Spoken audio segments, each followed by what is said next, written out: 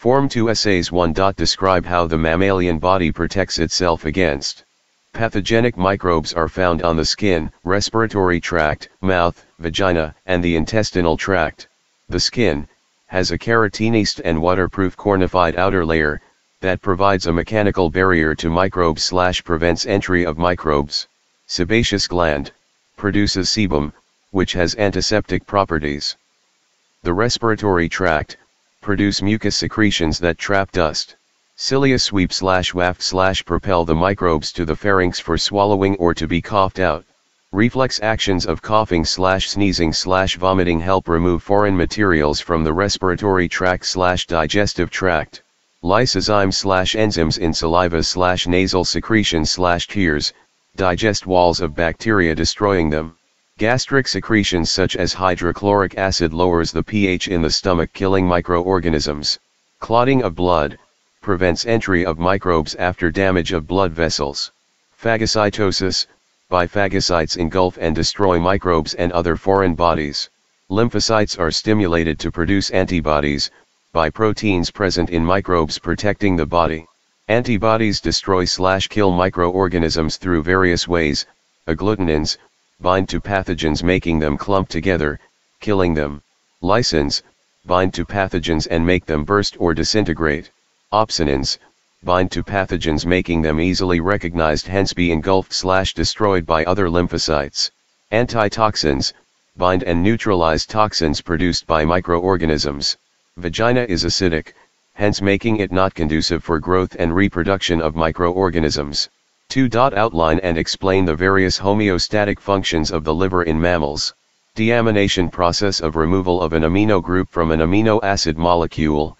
The process gets rid of excess amino acids in the body, as the body is not able to store them. The amino group enters the ornithine cycle, where it is combined with carbon 4 oxide to form urea, which is excreted in urine through the kidney. Heat production. Many metabolic activities take place in the liver, releasing heat energy, that is distributed by the blood to other parts of the body. This helps in thermoregulation, storage of vitamins and mineral salts. Vitamins A, B, D, E and K, are stored in the liver. Worn out red blood cells are broken down to yield iron, which is stored in the liver in form of ferritin. This is used later in case of shortage. Formation of red blood cells occurs in the liver of the foetus. The liver also breaks down old / exhausted red blood cells, leading to formation of more in the bone marrow to replace the worn out cells. To enhance oxygen and carbon 4 oxide distribution, regulation of blood sugar level. Liver cells convert excess glucose into glycogen and fats under the influence of insulin hormone. The stored glycogen is however converted back to glucose, when glucose levels are low, by the liver cells. Under the influence of glucagon hormone, regulation of plasma proteins. Plasma proteins such as prothrombin and fibrinogen are manufactured in the liver using the amino acids found in the liver. They play a major role in blood clotting. That prevents excessive blood loss and infection at the injured area. Other plasma proteins produced by the liver such as serum and albumin, contribute to the maintenance of osmotic pressure in the body. Non-essential amino acids are also synthesized by the liver, for use by the body. Storage of blood. The liver is highly vascularized, hence it is capable of holding a large volume of blood when the blood vessels dilate during hot conditions. When the temperatures are low, the blood vessels constrict under the influence of the endocrine and nervous systems, hence less blood is stored in the liver. This contributes to thermoregulation. Detoxification. This is the process where harmful compounds such as drugs and poisons are converted to less toxic compounds in the liver. Toxicity is caused by medication, drugs, and microorganisms. The toxic compounds are later excreted in urine. Detoxification prevents the accumulation of toxins in body cells, which could lead to death or malfunctioning of the body cells. 3a. What is homeostasis? Mechanisms of control and maintenance of a constant internal environment regardless of the external conditions. B. Name any 3 factors that must be maintained constant in mammalian bodies. Temperature, water, salt or ion content, carbon, 4, B. Name any 3 factors that must be maintained constant in mammalian bodies: temperature, water, salt or ion content, carbon, 4, oxide, glucose, amino acids. C. Explain how endotherms respond to heat and cold conditions in their environment. Heat/hot conditions, increase sweating, to lose heat through latent heat of vaporization, dilation of arterioles under the skin, to bring more blood to the skin surface to lose heat to the atmosphere. Decreased body metabolism, to reduce heat generation, erector pili muscles relax, making hair follicles to relax, hence hair lies flat on skin, no air is trapped, to lose heat. Slow/reduced muscular activity due to slow metabolism, to reduce heat production. Panting to expose tongue and mouth, to release heat, moving to shades to avoid direct heat. Estivation, to escape the extreme heat, flapping of ears to create currents to carry away heat. Cold conditions, stamping of feet, to generate heat, basking in the sun to gain heat directly. Less production of sweat, to reduce water loss through latent heat of vaporization. Vasoconstriction of arterioles, hence less blood flow to the skin surface to reduce heat loss. Increased metabolism through release of more thyroxine hormone, to generate heat. Erector pili muscles contract, pulling hair follicles, hence hair is raised, to trap a layer of moist air, to prevent heat loss. Shivering/rapid contraction of muscles, to yield heat to warm body. 4. Describe the route taken by water from the soil up to the evaporating surface of a plant. Water is drawn into the root hair cells by osmosis, due to the presence of dissolved substances in the cell sap of root hairs. The concentration of cell sap is greater than that of the surrounding solution in the soil/concentration gradient. This exerts a higher osmotic pressure, thus drawing the water molecules across the cell wall and cell membrane into the root hair cells. More water drawn into the root hair cells dilutes the cell sap, making it less concentrated than that in the adjacent cortex cell of the root. Due to osmotic gradient, water moves from the adjacent cells to the next by osmosis, until it enters the xylem vessels located in the center of the root. The xylem vessels of the root then conduct the water up into the xylem vessels in the stem into the leaves. There is a force in the roots which pushes water up the stem. This force is known as root pressure, and can be considerably high in some plants. Energy from the endodermal cells of the root is responsible for driving this force. In the xylem vessels, water would rise up by capillarity. To some extent because the vessels are narrower and there is a high attractive force between the water molecules and the cell walls, the cohesive and adhesive forces are important in the maintenance of a continuous and uninterrupted water column in the xylem vessels up the tree to the leaves. Water vaporizes from the spongy mesophyll cells, their cell sap becomes concentrated than the adjacent cells. This increases the osmotic pressure of the spongy mesophyll cells.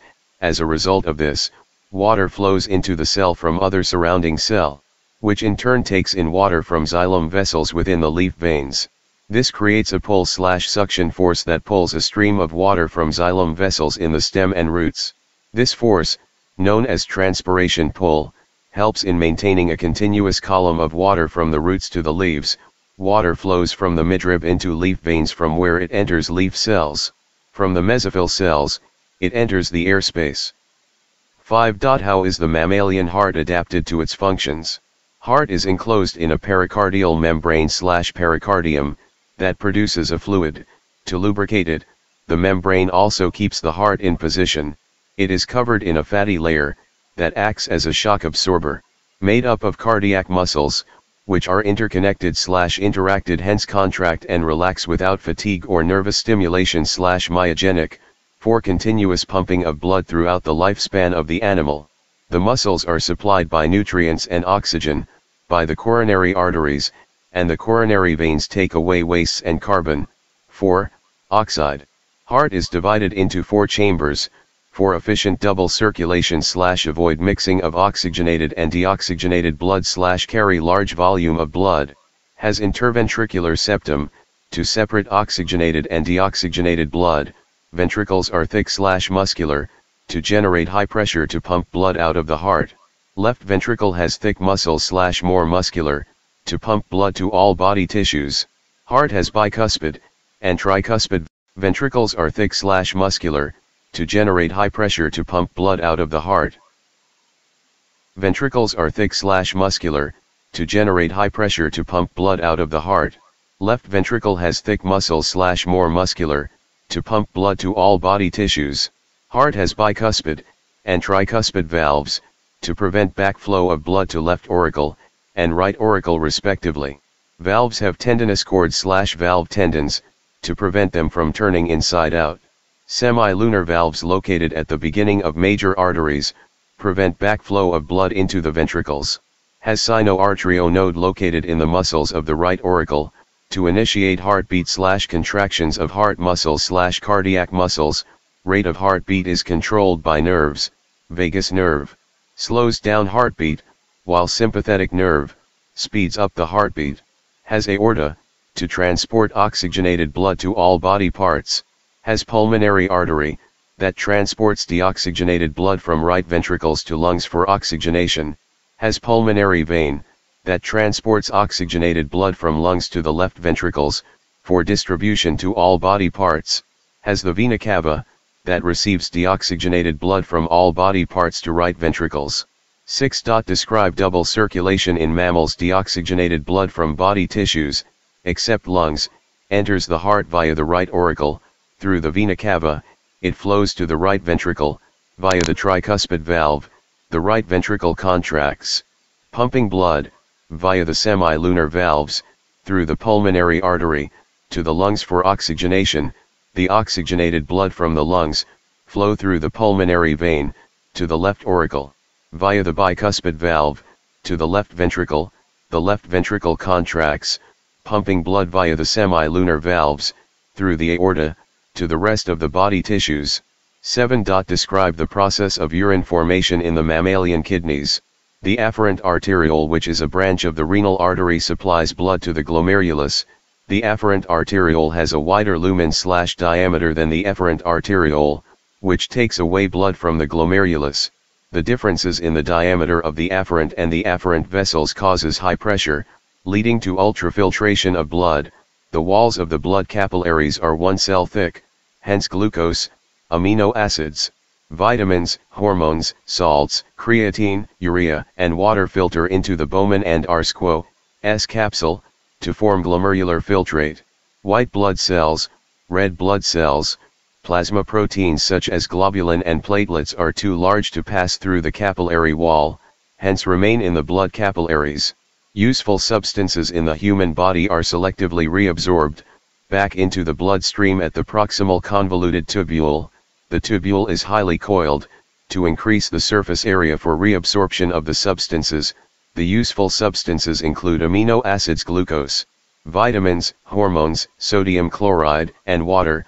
Many mitochondria found at the proximal convoluted tubule provide energy for reabsorption of these substances against a concentration gradient. The glomerular filtrate flows into the descending and the ascending limb of the loop of Henle.